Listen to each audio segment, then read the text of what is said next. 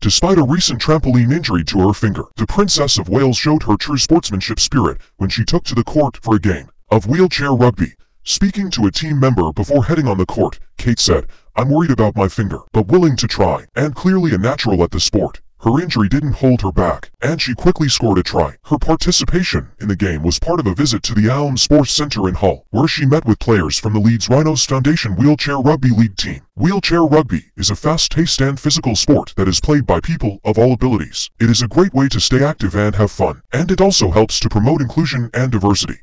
Kate's visit to the Allam Sports Centre was a great way to show her support for wheelchair rugby and for people with disabilities. It also sent a positive message about the importance of sportsmanship and perseverance. In addition to her wheelchair rugby match, Kate also met with other athletes and coaches at the Allam Sports Centre. She learned about the different sports that are offered at the centre and the important role that it plays in the community. Kate's visit to the Allam Sports Centre was a reminder of her commitment to promoting sport and physical activity for people of all ages and abilities. It also showed her support for people with disabilities and her commitment to inclusion and diversity.